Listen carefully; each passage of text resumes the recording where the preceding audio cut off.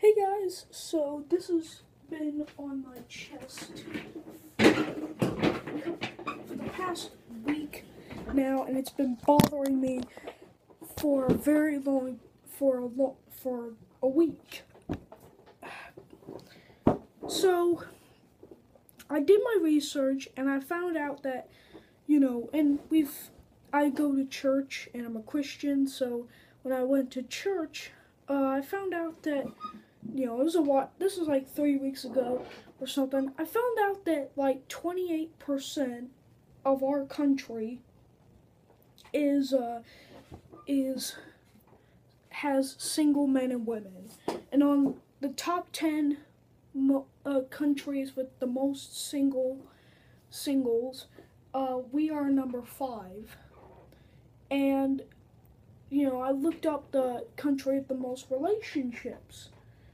The most proportionate amount of relationships, and I found out that China had the most relationships, and they have 1.21 billion people in a relationship. China China's population is 1.3 billion, so almost everyone in China is in a relationship. But here we are in America, and 28% of our country is single, is not in a relationship, which I think is pretty sad because, in our country, it is common for non-Christians, common for the average person, to judge someone by their looks, okay?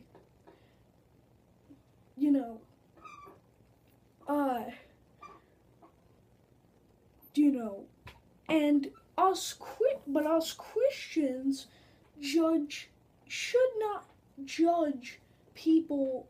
Most Christians judge people by their hearts, by who they are, not really their hearts, but like who they are, why they are, basically their attitude and stuff. We judge them by, are they a good person or not, but we don't judge them by their looks, okay?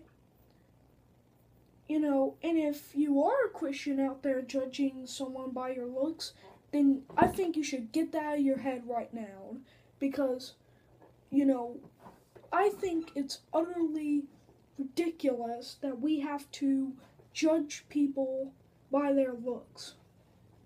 And the reason why I'm addressing this is because, if you watch the Democratic National Convention, you saw that Hillary said that we are stronger together. And I think that statement is true. I think we, as a country, we are stronger as a union, and in life, you are stronger. You can get through obstacles better if you are in a relationship with someone else, okay? As a Christian, you can get through obstacles through God. But in the Bible, in Genesis, it states that, the Bible, God makes it clear that the reason why God made Eve is because he knows that the obstacles in life, if Adam lived a single life, then he would live a very harsh life, because God knew that the obstacles that in life that we all have to go through are too much for just us alone to handle. We have to have a relationship so that way we don't have to carry our burdens by ourselves. We can have someone else to lean, I don't want I can quote from the song Lean On, it says we have we need somebody to lean on, and that's true. We do have someone to lean on. We have to have someone else to carry the burdens with us, so it's less heavier. You know, and you know, and it's better if you're a Christian relationship, because then you can have a third person, the all-powerful, almighty God, to carry your burden. You don't have, if you're a Christian, you don't even have to carry your burdens, okay? God will carry the burdens for both of you. But we should, but even if it's not about but it's also not about burdens. It's also about taking, making decisions, taking care of, just love, peace. We want to love each other. We want ourselves to be in a union. Of course, people will disagree with each other, but we should be in a union because that's what's important for us. And I think it's ridiculous how people have to judge other people by their looks and not by their emotions, because some people don't even get a chance to show them how nice they are. They just look at them. They might be, okay, they don't have the Justin Bieber looks, so I'm not going to go out and talk, so I'm not going to talk to him. I'm not asking you to date someone off the street. I'm not saying go off into the streets and marry someone you just met. You can date someone.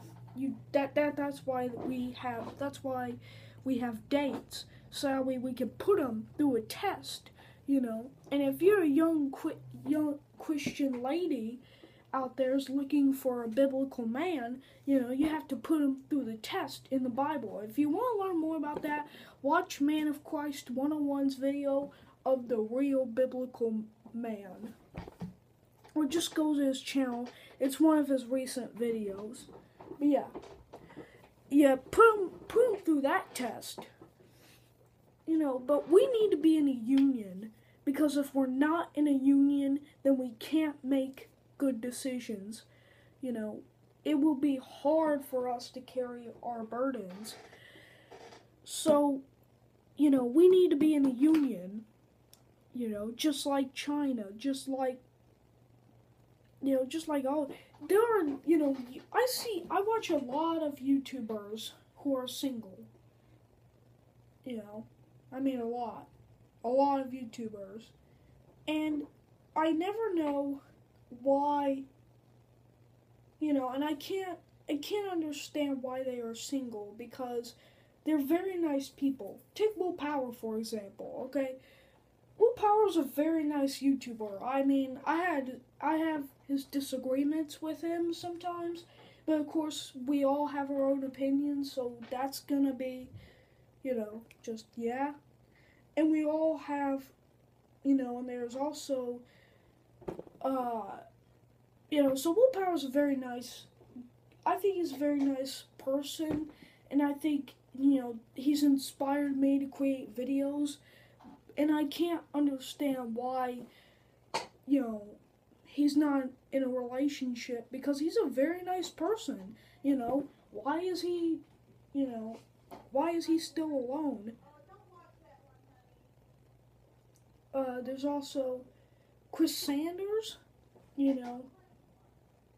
if you look up his YouTube channel, Chris Sanders, I mean, he used to be in a relationship, but I don't know.